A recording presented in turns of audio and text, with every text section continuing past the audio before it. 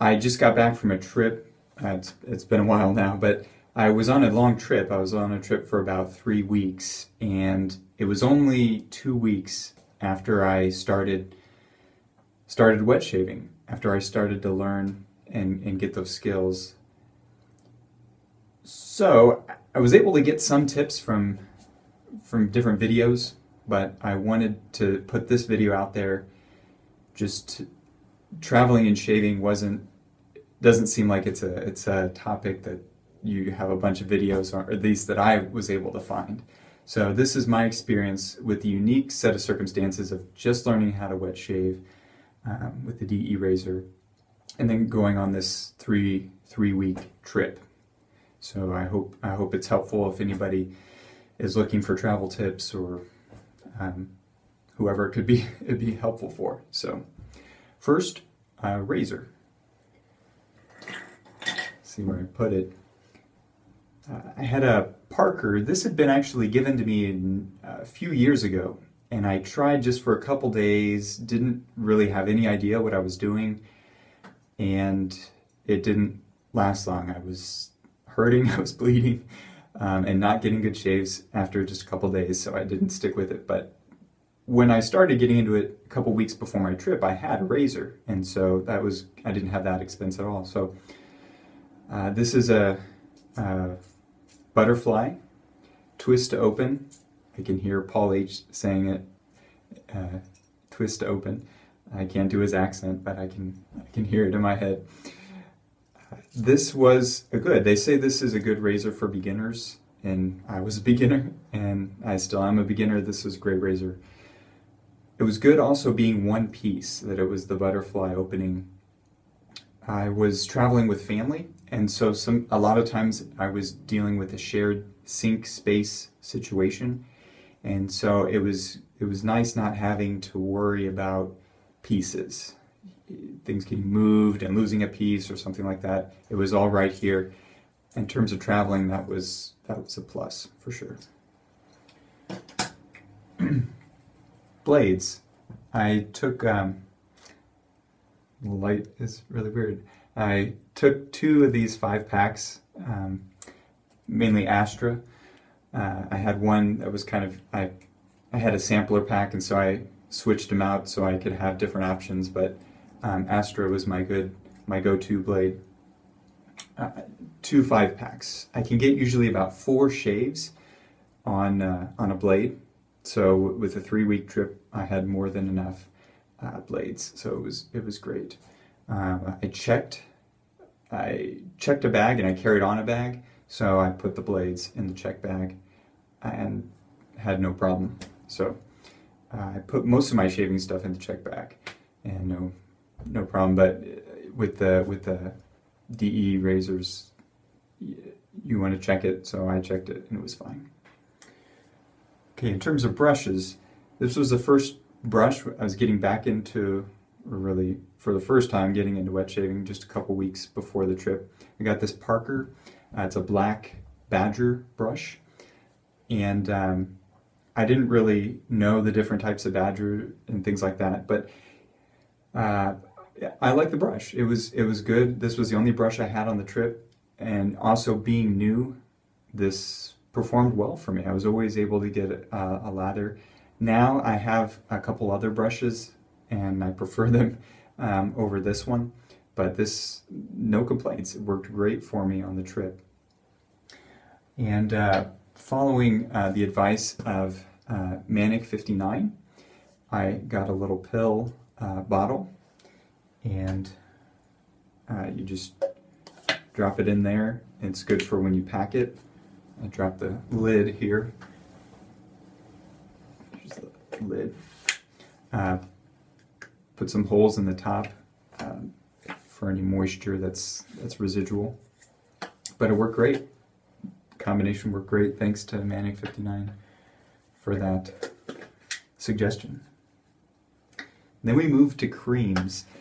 Now this was the big question for me, especially being new. This was the thing I was most worried about. And I settled with 2 creams.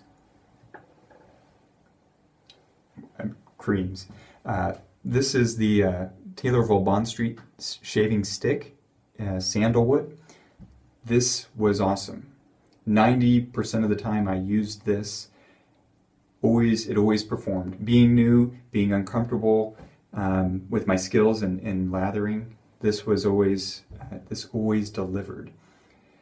I was face lathering the entire time because with traveling I didn't want to have to worry about bringing a bowl. So I'm getting into wet shaving these first couple weeks, and I'm going to have to travel, and I know I'm not going to have, or I don't want to have a bowl. So I'm trying to develop these skills of face lathering, which was really difficult, I think. I think it's easier, at least for me, it's easier to bowl lather. But I didn't want to have to worry about that and bringing that extra thing. So despite my newness, my lack of skill, Taylor Bond Street performed great. I also brought the first cream that I bought, which was Proraso Green. And within the first week, I brought this, I used it a couple times, but within the first week I was staying at my brother's place, and I really like the sensation of Proraso Green on your face. And I told my brother, you gotta try this is awesome. Pardon me. And so he did, and he loved it, so I gave him my Proraso within the first week.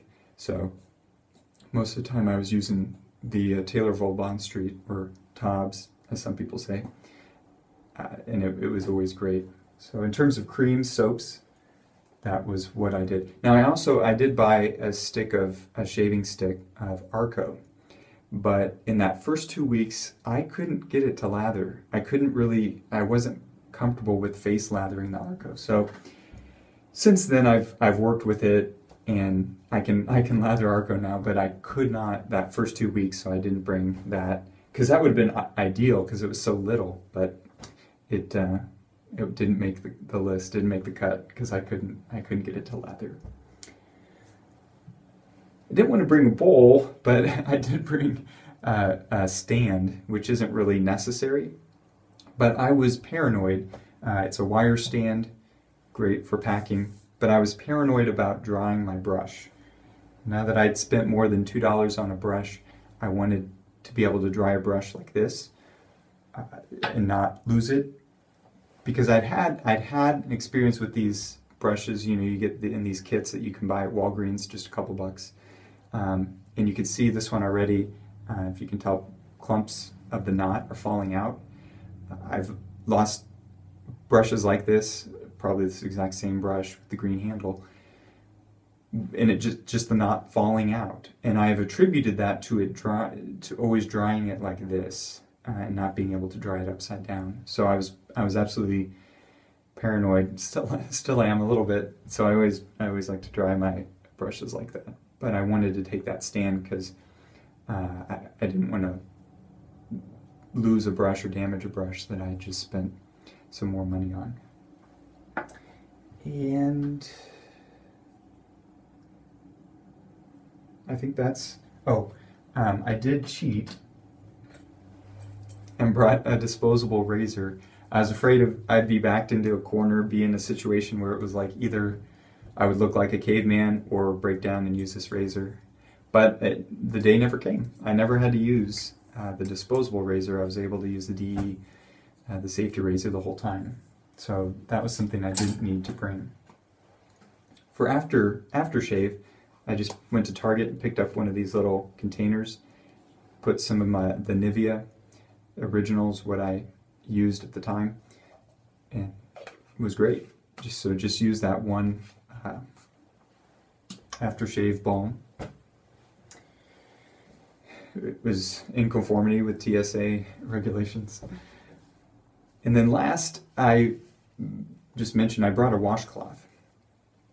I was traveling, my time was in Europe where I was traveling, and someone had recommended, bring a washcloth because the Europeans aren't big on washcloths.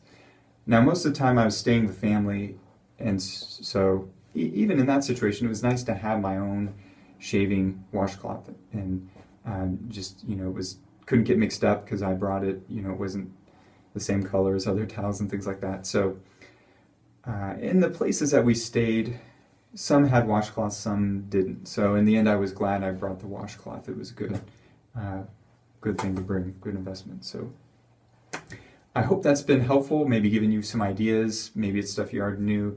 I just hadn't heard a lot about people traveling and shaving, and so I wanted to share my experience. Now, I also got a bunch of stuff on the trip, and that's another video, but I just wanted to share my experience as a new traveling wet shaver and what worked for me, and just maybe someone finds a benefit from that. So hope you have a wonderful weekend, and God bless.